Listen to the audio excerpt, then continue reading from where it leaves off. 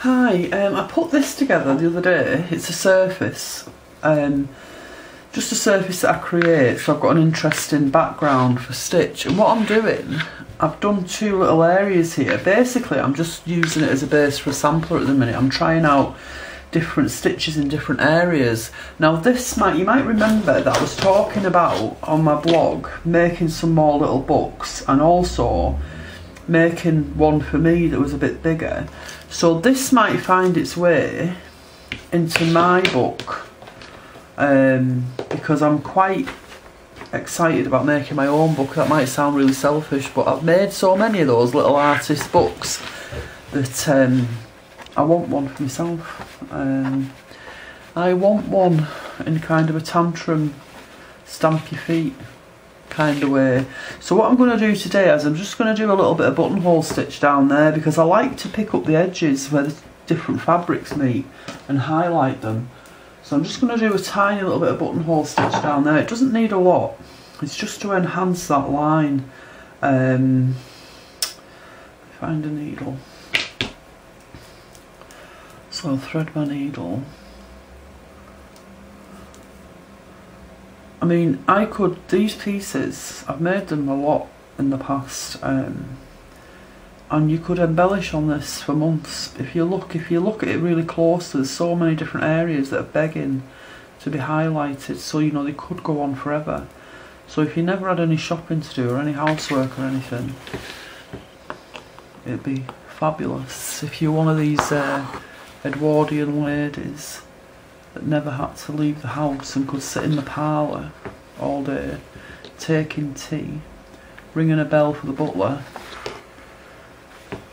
then you know this would be the perfect thing to be doing, I think. So I actually don't know why I put it in a hoop, to be honest, because I find buttonhole stitch easier without a hoop. So I'll take it out of there.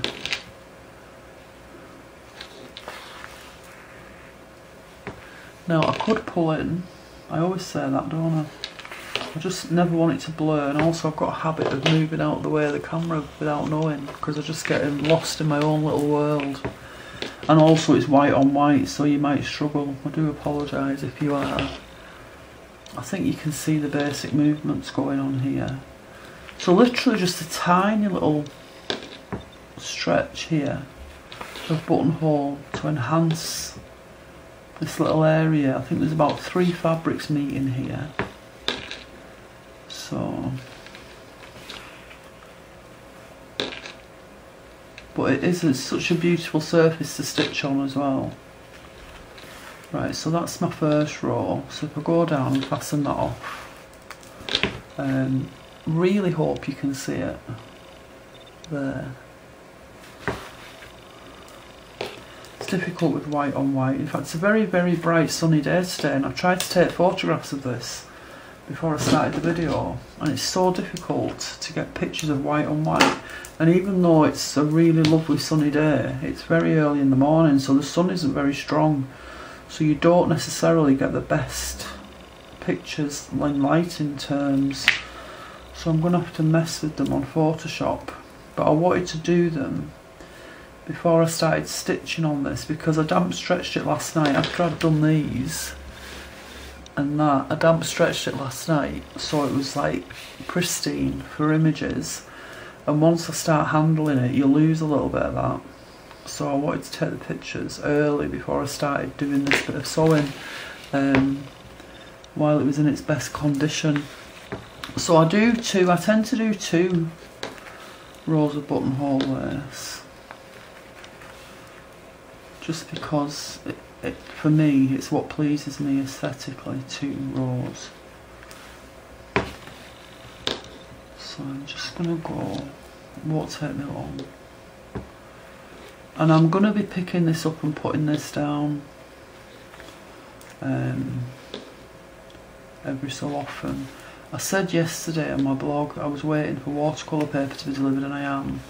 So I can't really progress any books or anything anyway until that comes, but there's nothing to stop me playing a little bit with stitching and fabric in the meantime with the books in mind.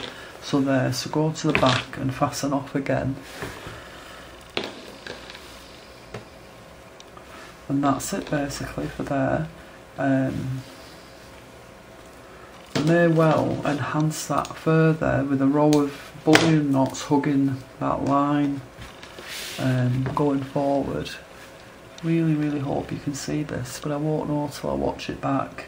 But it's just such a lovely surface. Over here I've got some quite vivid pink. I'm not sure if I really like that, but it's staying. Because I'll have learnt that I don't like it, you know, so that's what sampling's all about. And I've got vivid pink down here as well, and a row of bullions in a different form there. They're like a braided bullion, those, whereas these ones here are like loops, like little ringlets. Okay, so I may put some of the ringlets along that bit that I've just stitched now at some point in the future. Okay.